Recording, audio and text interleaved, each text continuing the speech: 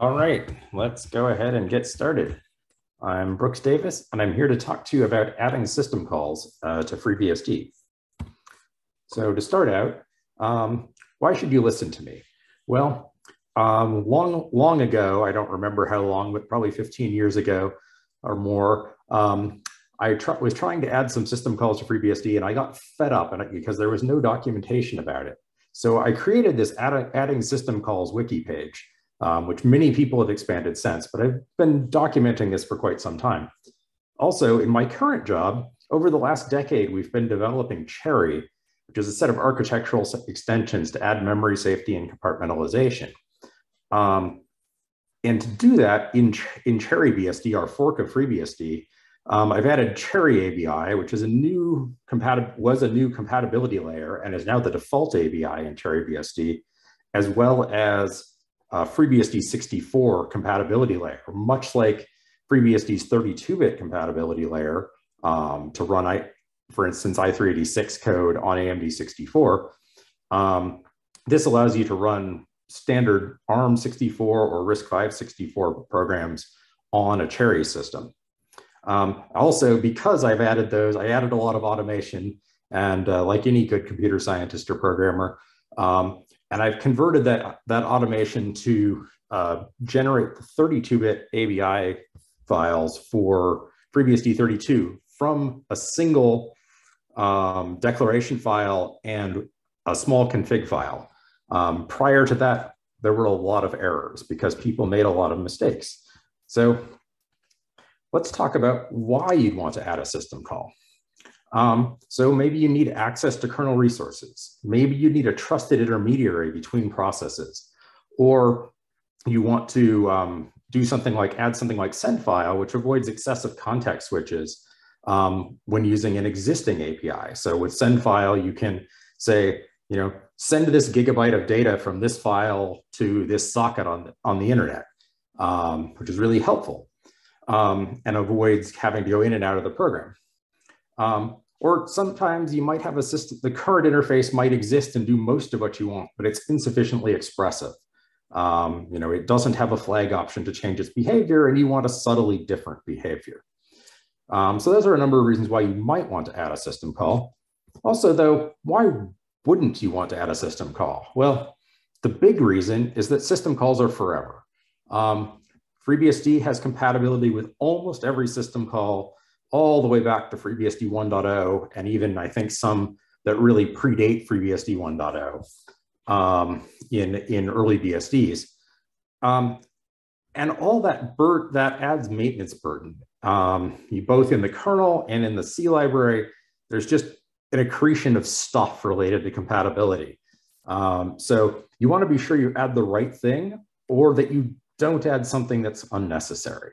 Some questions to ask: or does it make sense to use an ioctl or a sysctl instead of a system call? Because those are a bit less permanent.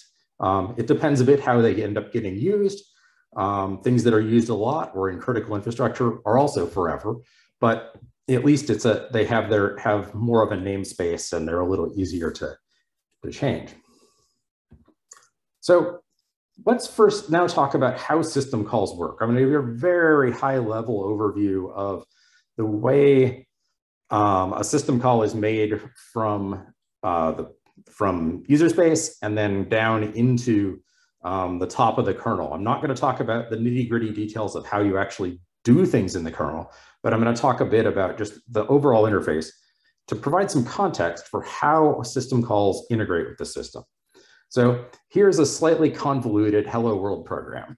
Instead of a conventional printf or puts, it's using pwritev, which takes an array of pointer length pairs, and that's passed down to the kernel to do print.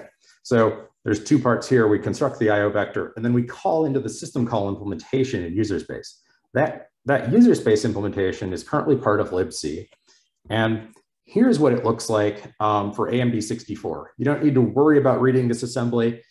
Just know that there's a bit that sets a system call number.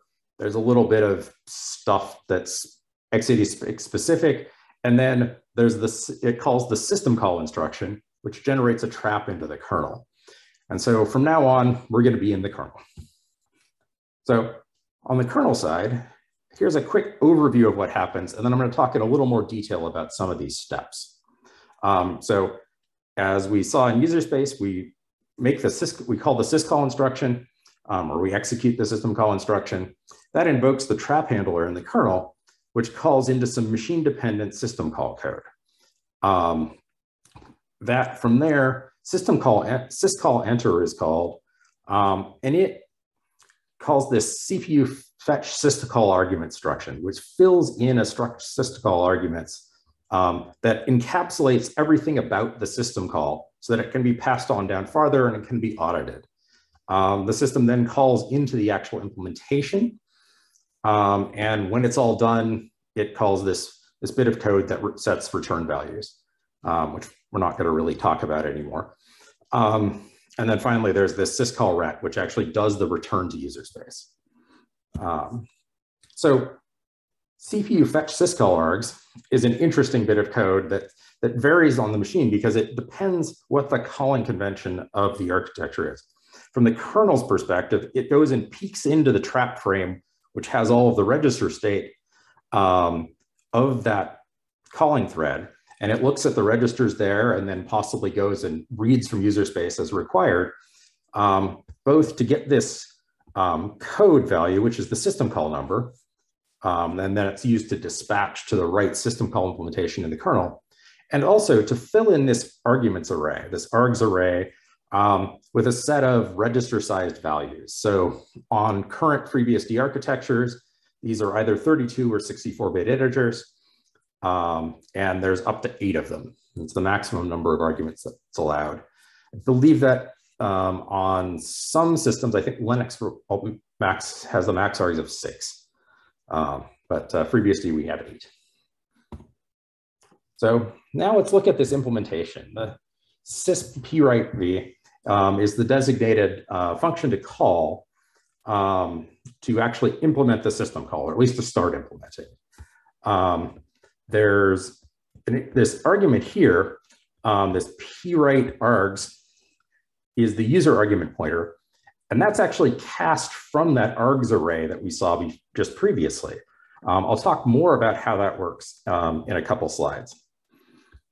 Then inside this particular bit of code, we have this copy in UIO function. It takes a pointer to the vector that's in user space, and it takes a length, and then it allocates enough space to create a copy of that in the kernel and copies it in.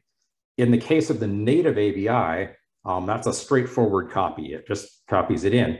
When we get to the 32-bit code, I'll talk a bit about how there's a translation that goes on there for compatibility. And then if we succeed there, we call into this kern pwritev. This is a common pattern in FreeBSD, and it's one I encourage in pretty much all system call implementations, even if at the time it's totally unnecessary. It's simplifying to get to the point where you're no longer using a structure of arguments, and instead you're passing things as conventional arguments like to any other function. So that's the basic implementation. We're not going to talk about how kern pwritev is implemented. That's a detail of this particular system call and not a generic thing. So let's talk a bit more about argument handling. So that pwritev args structure that we saw before, here's what it looks like. It's got the arguments to the system call. So there's an integer file descriptor. There's a pointer to the IO vector in user space. There's a count of elements, which turns into a length. And then there's an offset t, which is an offset that we're going to write to on the stream so we can seek before printing or before writing. Now, how does that map into that arguments array? Well, let's look at it. So it maps as a cast, and due to alignment, so each one of those arguments array elements maps to one of the elements. And on an ordinary little endian system, this just works. So we have an integer, and so we use 32 bits of of the 64-bit argument, and then we just ignore the rest because there's some padding implicitly in the structure. That padding is there because this 64-bit pointer is 64-bit aligned. Next up, we have another integer, and the same applies because the offset t is also a 32-bit value. So on little endian, that just works. On big endian, though, we need some padding. So there's implicitly some padding in here for each argument that is not a full 64 bits. On the big endian system, it's over here. And then on a little endian system, we actually do add padding explicitly as part of generating this structure. And so here's that. And then to put it all together, don't read this. It's a horrible mess. This is what's actually in the generated file. You can sort of see that the arguments are in there. It's really hard to read. I find this file horrible and terrible, and we should do something about it. But it's generated, so you don't really have to look at it. The key thing to note, though, is that we have these macros, that we have pad left and pad right, and we pad the correct amount for the argument based on that. So that's kind of the basics of how we make a system call, how we get from the trap frame into calling an actual implementation and calling a function that is really just a normal C function that does the work. Now let's talk about the mechanics of adding a system call. First up, the first thing you do is, well, once you've decided what the system call is going to be and what its interface is going to be, and hopefully talk to some people about it and have some feedback, pretty confident in your design, you add an entry to this, to syskern syscalls.master. I'll show you a bit more about that later. There's also, you implement that sys function that we talked about before, so like the syspwrite. And if required, you implement a FreeBSD 32 version. And I'll talk quite a bit about why that might be required and when. So then there's a make command you run at the top level of the FreeBSD tree called make sysint that generates all the generated files. And then you need to export the symbol from libc and add a man page. You might, in some cases, also have to add a wrapper in libc if the interface of the system call is not the public interface. So we have a number of system calls that are used in the implementation of libc or in the threading library, or which have an exposed interface, and then the syscall is more generic, and we hide the actual implementation. So here's an entry in system call, syscalls.master. This has changed a lot over time. Once upon a time, I think it had just the number and the name. I'm not even sure it had a return value. And then it had an argument list. It's gotten more complicated. I've extended it to be multi-line so you can actually read it and whatnot. So the interesting bits here, we have your system call number. That's how the kernel knows what it is you're asking it to do. There's this audit event that if you're using the audit framework, this gets passed to the audit framework. And then we have some flags here. The first one is STD, which means standard, which means it's part of the standard ABI. It could also be something like compat 11, which means it's a FreeBSD 11 system call. That'll result in the name being generated, name being different and whatnot. I'm not going to go into that here because that's a little bit more of an advanced topic. And then cap enabled means that you can call it when you're in capability mode, which is the capsicum, which is when you're in capsicum, you've entered capability mode, and now you can't access arbitrary namespaces. In the case of pwrite-v, that's fine because the things you want to access are accessible by a file descriptor. And that's a decision you need to make about your API and ABI when you're declaring it. Now, let's talk about one more feature of syscalls.master. I deliberately elided some optional things that we do require for implementers in FreeBSD. Two things here. These are, the first one is what's known as a SAL annotation.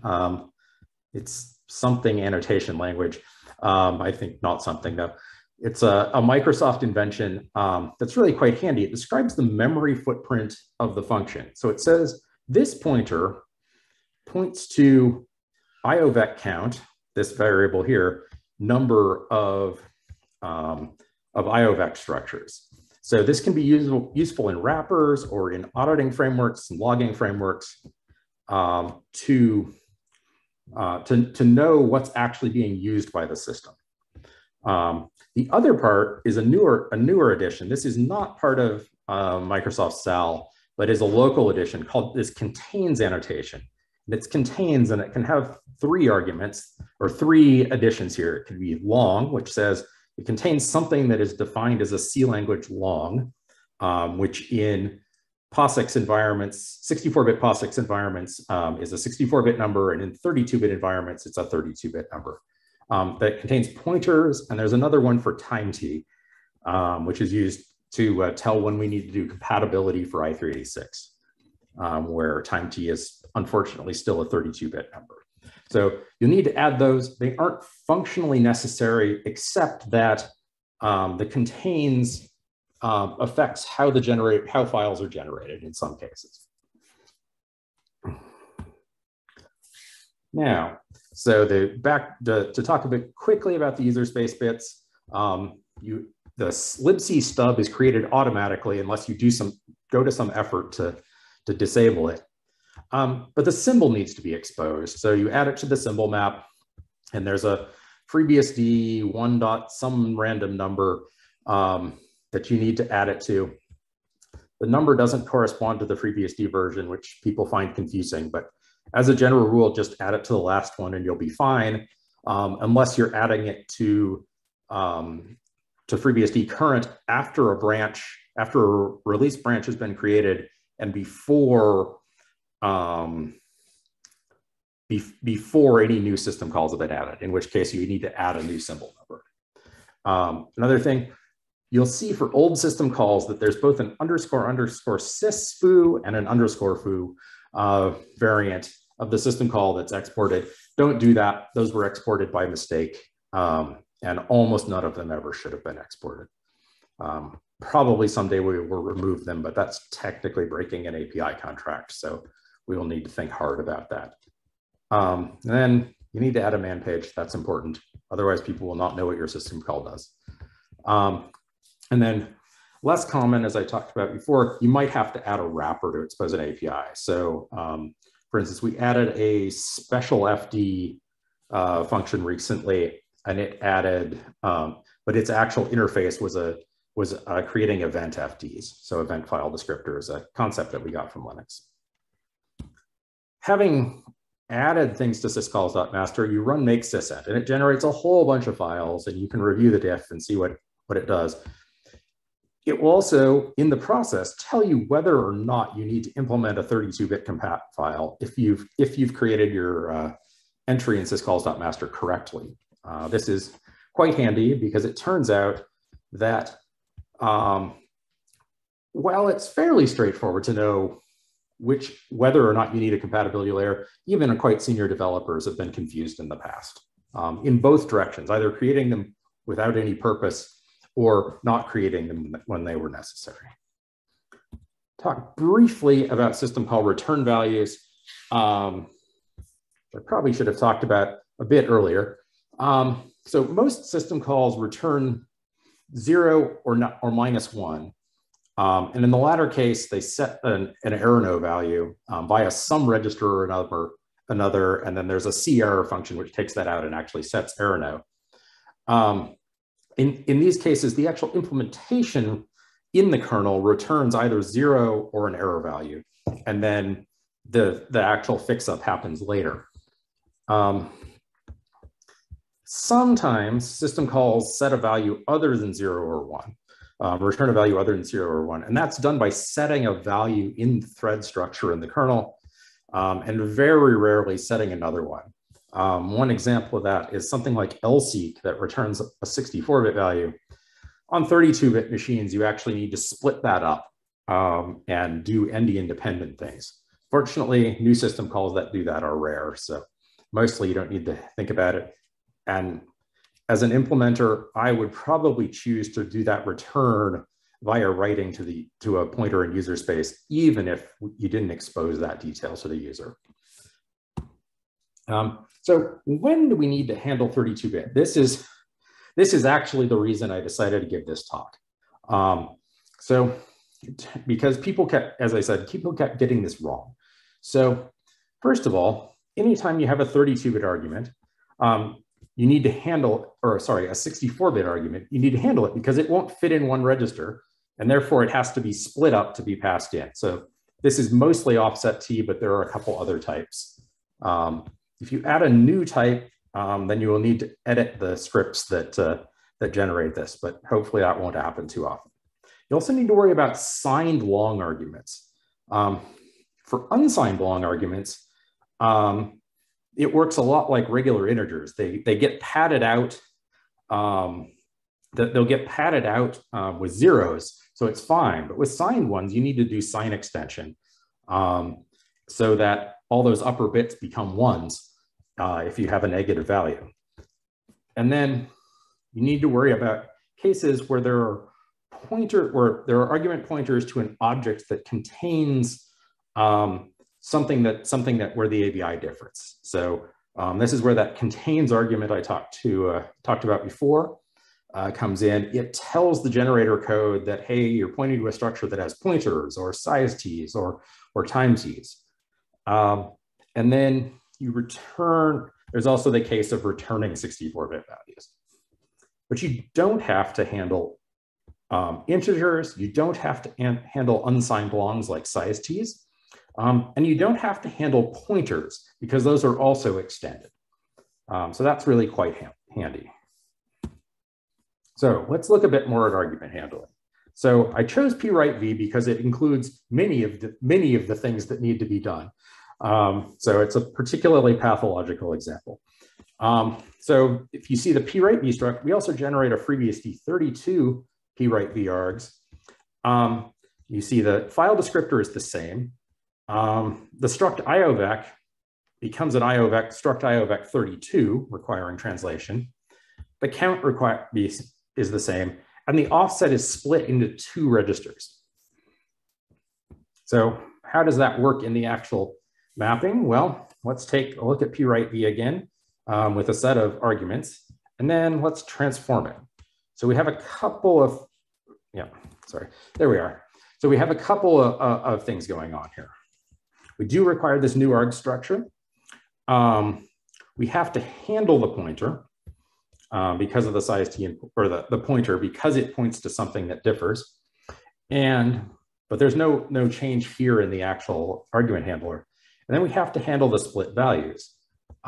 This is generated automatically by the make syscall script that Kyle Evans wrote, and then I modified. And so there's that split. However, there's one more detail here that I'm missing in this slide. On non-32-bit architectures, 64-bit arguments passed as pairs still need to be 64-bit aligned, or aligned pairwise, because of the way the calling convention works. In part because when you have too many arguments to fit in a register, they spill to a structure in pairs. So on non-i386 systems, we need to add an additional pad, and there's just a thrown away argument value. So that's an extra complication. This is also something the script handles, so you don't really need to think about it. But it is an issue that's caused problems in the past. And I think I found some bugs where this was not handled properly, maybe even PWriteV in the FreeBSD32 implementation. So apparently no one used the system call. Or possibly it worked by accident, which tends to happen on little endian systems. So let's look at the implementation of the FreeBSD32 PWriteV. This is the equivalent of the sys_ version, except that it's FreeBSD32 specific. So first of all, we have 2 changes. First, we have a FreeBSD32 specific copy in UIO. This creates a copy of the IO vector that has 64-bit size keys and 64-bit pointers by copying in the 32-bit ones and translating them. Next, we call kern PWriteV pretty much the same, except that we use this pair 32 to 64 macro to glue the two offsets, the offset 1 and offset 2, back together into a single number.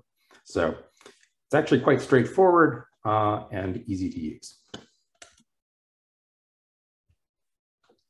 Now, a little guidance on new system call APIs.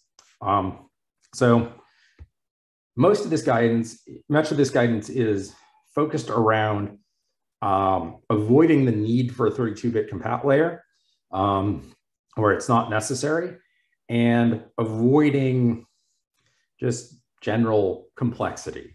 So for signed long values, I would try to avoid them entirely, either use unsigned longs or use integers. If you really need a signed long, consider using a fixed width 64-bit type instead. Object APIs. These are the types of the objects you're pointing to with a pointer.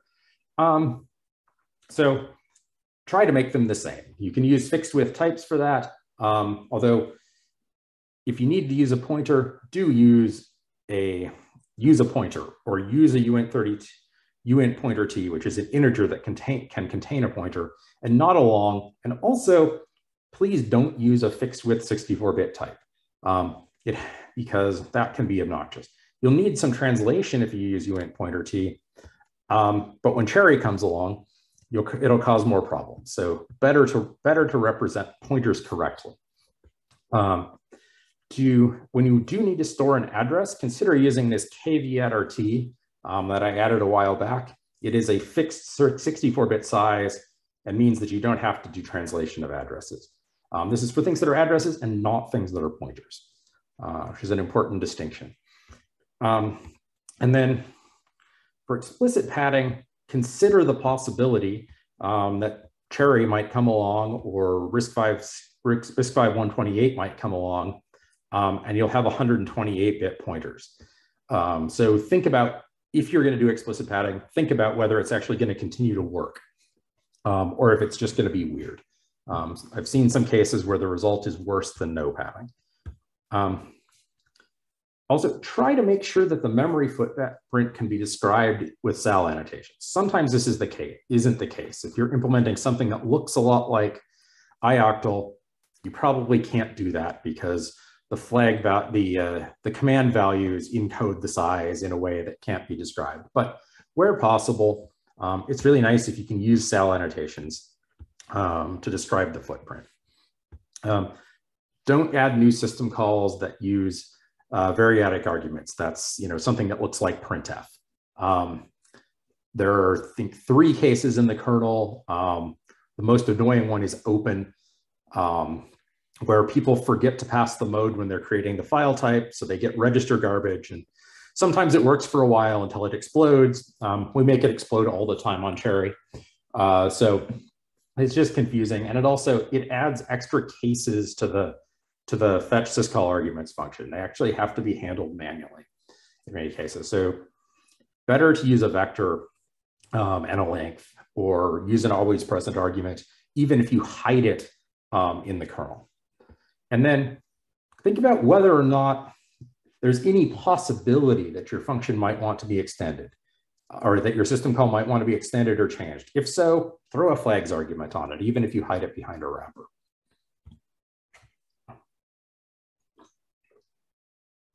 So that's the basics of adding system calls to current FreeBSD. Now I'm going to talk a bit about FreeBSD 64 and about Cherry.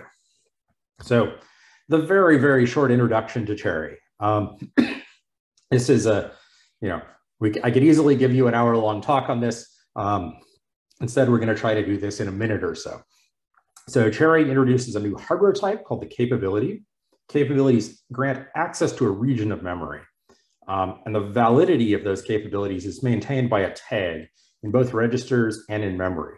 This means if you perform an invalid operation on the capability, it stops being valid, the tag is lost. Also, if you perform an ordinary write, so say you manage to do a buffer overflow onto a capability, that destroys the tag. And therefore you don't have a valid pointer, you can't use it anymore. Capabilities can only be derived from other capabilities. And their permissions and bounds may only be reduced.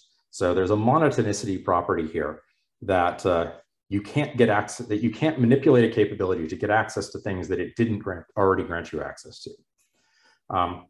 As a programmer with sort of a naive mindset doing simple things, you can think about capabilities as 64-bit unforgeable fat pointers.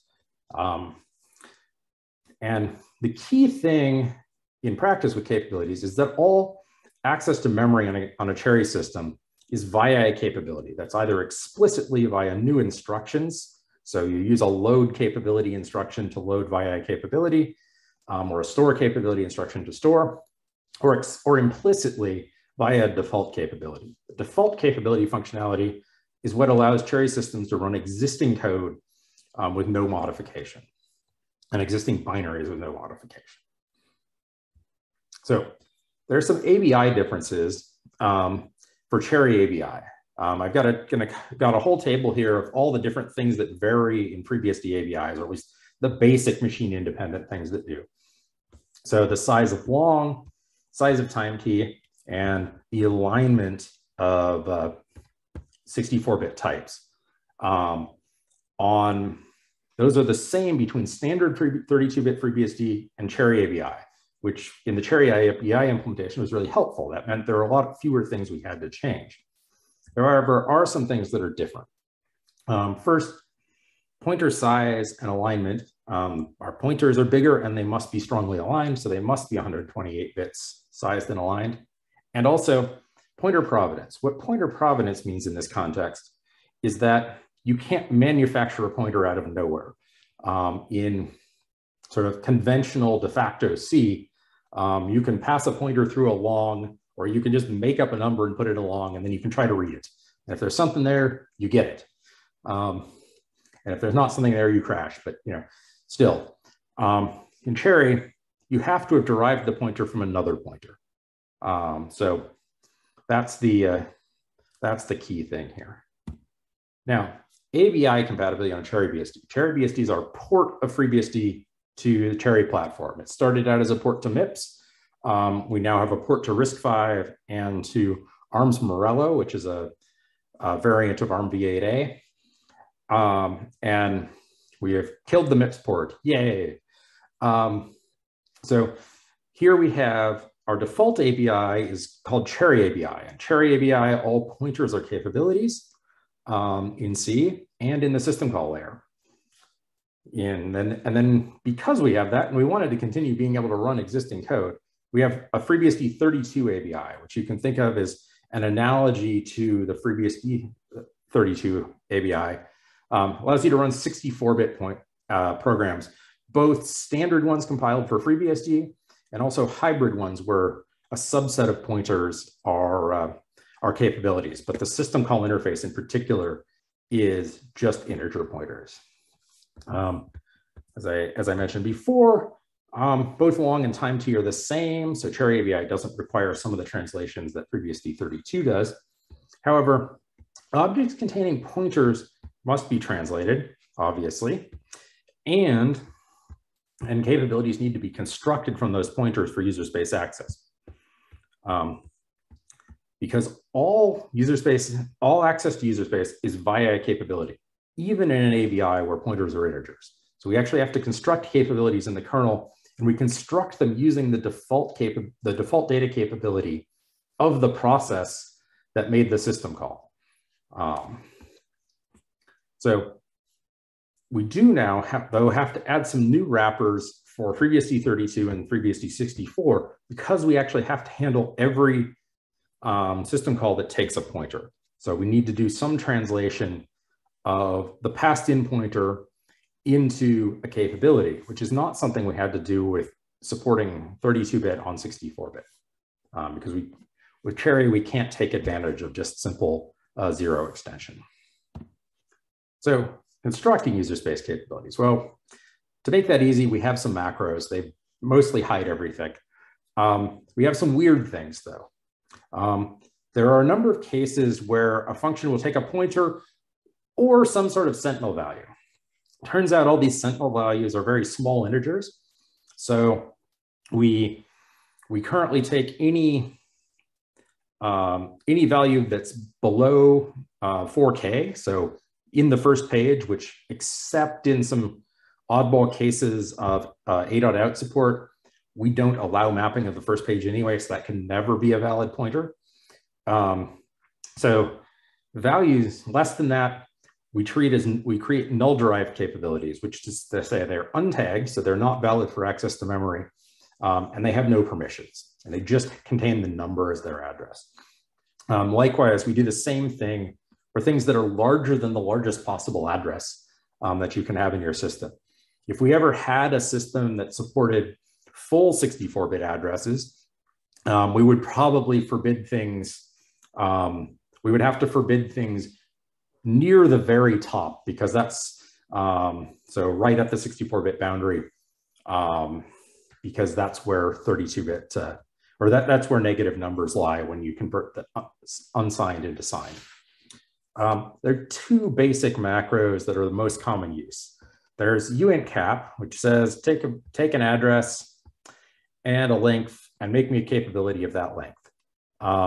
Capability is potentially approximate, but it's that's the basic concept. We have a number of wrappers around that that do things like, we have like a user_cap_obj wrapper, which says there's one thing of whatever type the pointer claims to be, and you can use that in some cases. There are also some awkward cases where we don't know what the size is, so we just have to say, it's all of the user's address space. So for instance, a string that isn't a path has no length restriction. It could be any size, so we can't put a limit on it if there's no path size to key off of. Yeah, so there's a number of helper variants. There's too many to list here.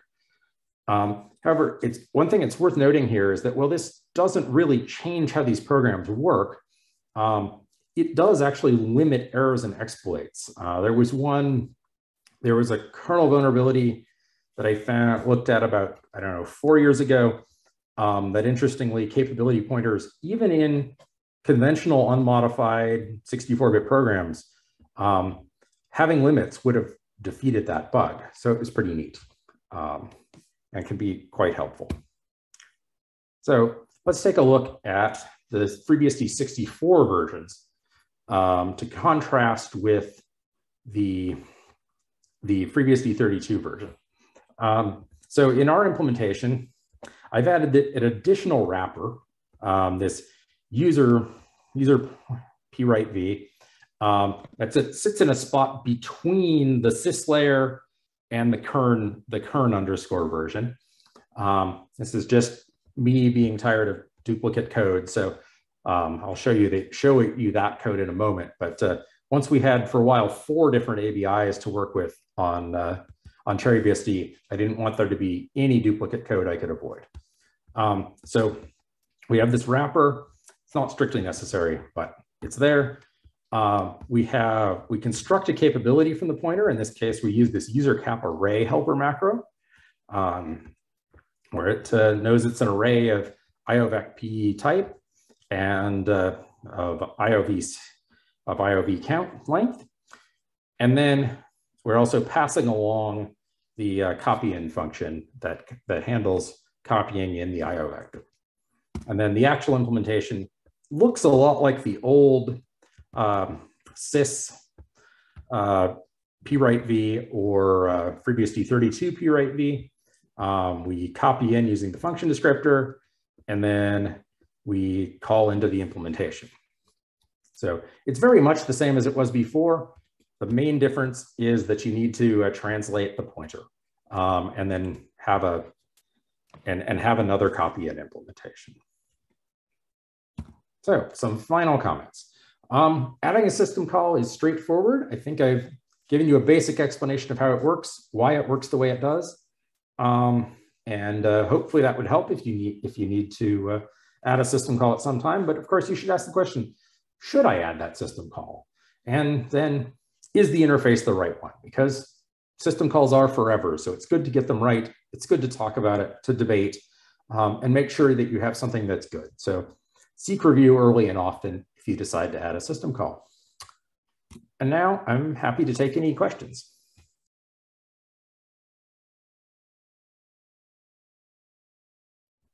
Yeah, so I guess I got a comment from John Baldwin suggesting that I give some examples of when integers are stored in pointers.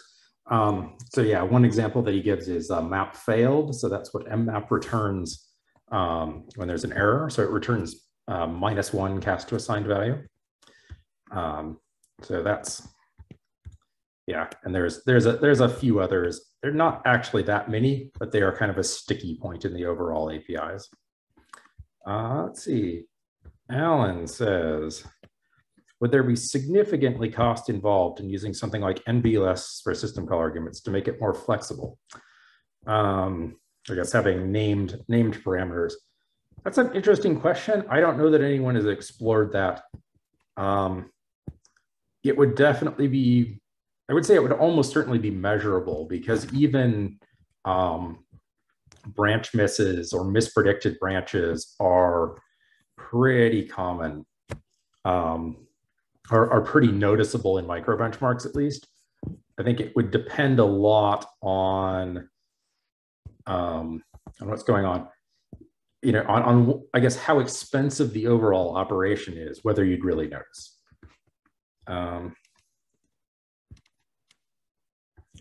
Yeah, so for Renee asks, so you can't add a flag to an existing system call because of the compatibility.